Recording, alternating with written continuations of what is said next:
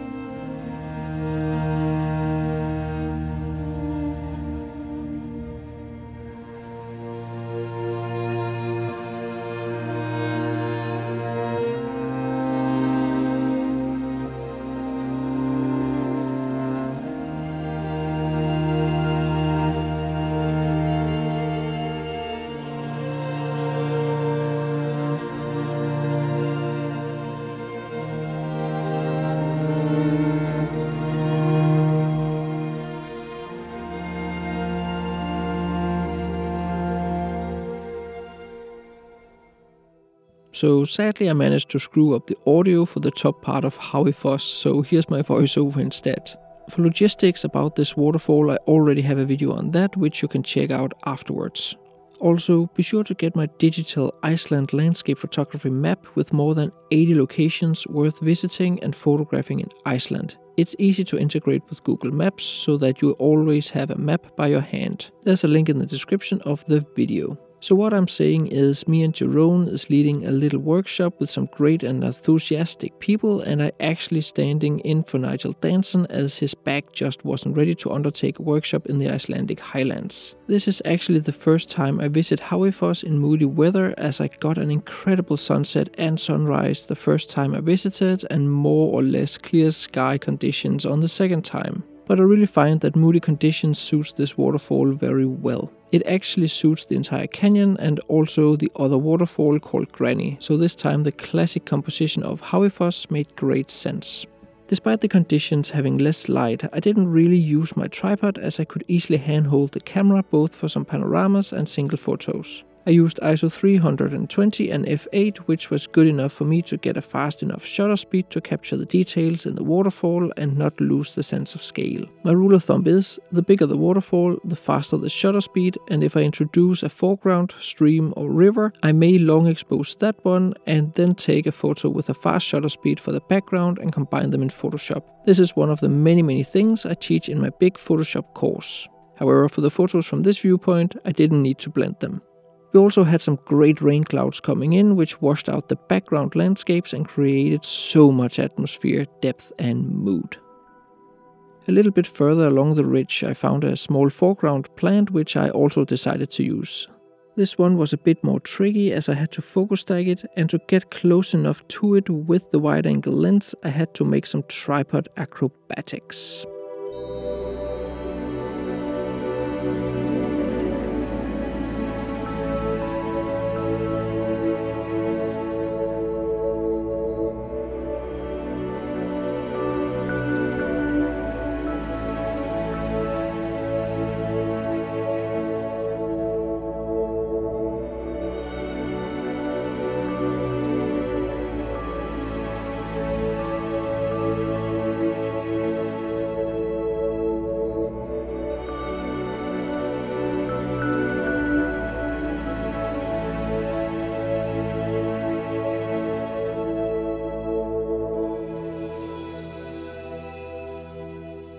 Be sure to subscribe to my newsletter where I exclusively announce workshops, special deals on my tutorials, news and notifications on new videos. We all do know that YouTube doesn't push my videos out to all of you. There's a subscription link in the description of the video, and by subscribing you get access to the free light version of my ebook Landscape Composition, which is all about composition in landscape photography. There is, of course, also a link to the full version of the ebook in the description of the video.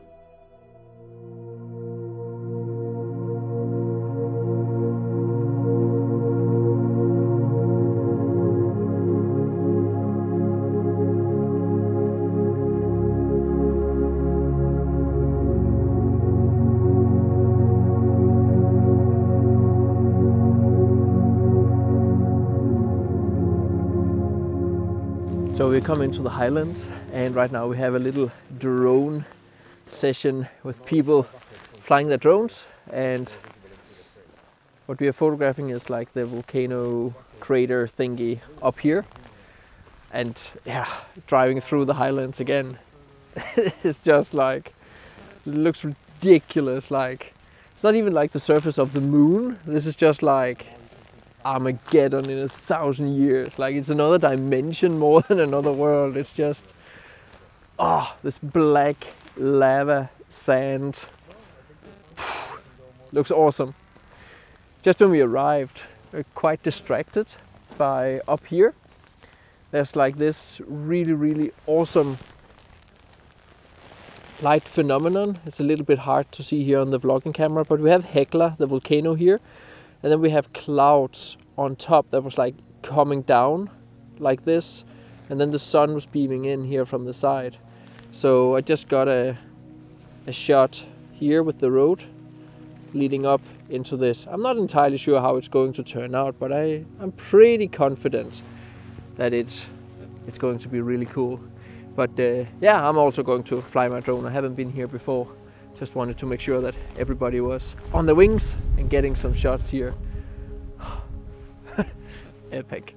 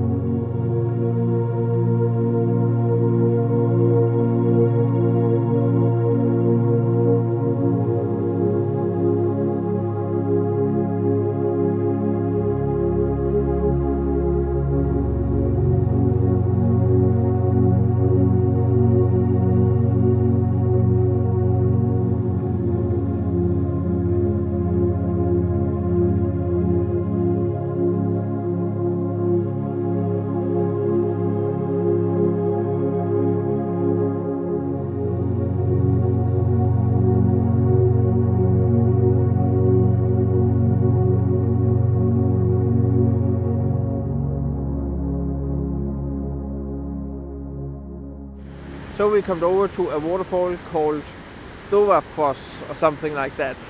And photographing it with the wide angle again towards the waterfall that kind of works as a leading line leading up to Burfell, which is this mountain here. So as you can see right here, using the ground here as kind of a cup leading in to the waterfall and up there. So you can see this is how the composition looks like. As you can also see, I have a shutter speed of 25 seconds. So right now I'm trying with some longer exposures for once. I know I just said that if I'm shooting a waterfall, the larger it is, the more I just want to like catch all the details in the waterfall. So this is a pretty big waterfall. But sometimes you just have to like try something, because in all honesty I find that the water is quite like yucky. It is just, yeah, not looking good. It's brown and yeah, really super not very interesting. So I'm trying with some long exposures. Just before we had a big rain shower on top of the mountain, so half the mountain was like covered with rain, which kind of looks like fog, which looks really nice in this particular case here. So yeah, I think I will use one of those photos, and then with a long exposure of the waterfall here in front. Not entirely sure, but you know, I'll try something. So I will also try to find some horizontal compositions a little bit further over where you offset the waterfall a little bit. But there is quite a lot of water in this waterfall right now, so yeah, well, let's see what happens.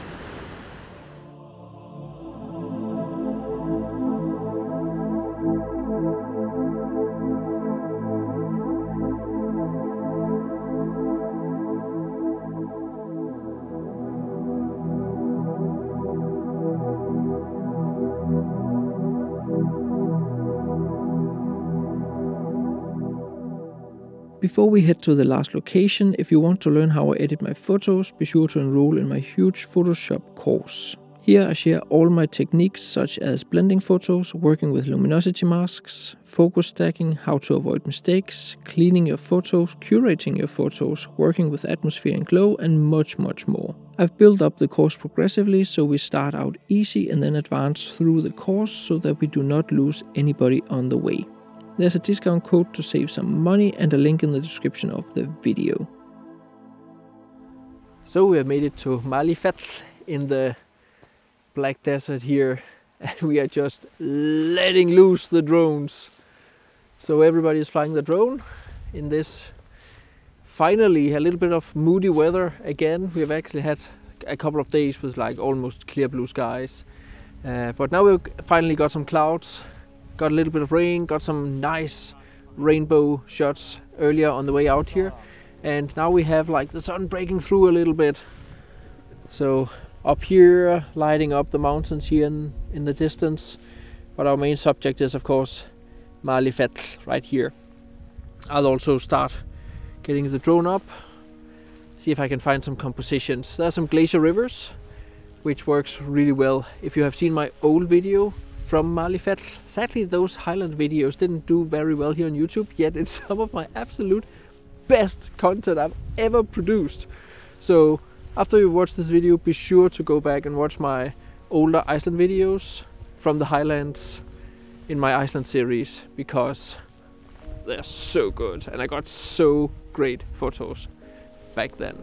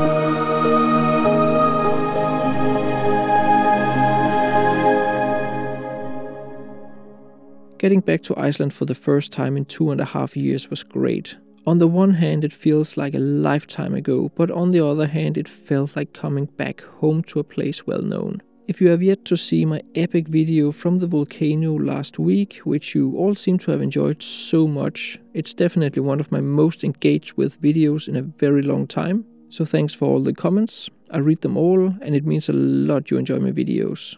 But yes, be sure to watch or rewatch the volcano video via the link here and check out all the links in the description of the video for the newsletter, map, ebooks and Photoshop course.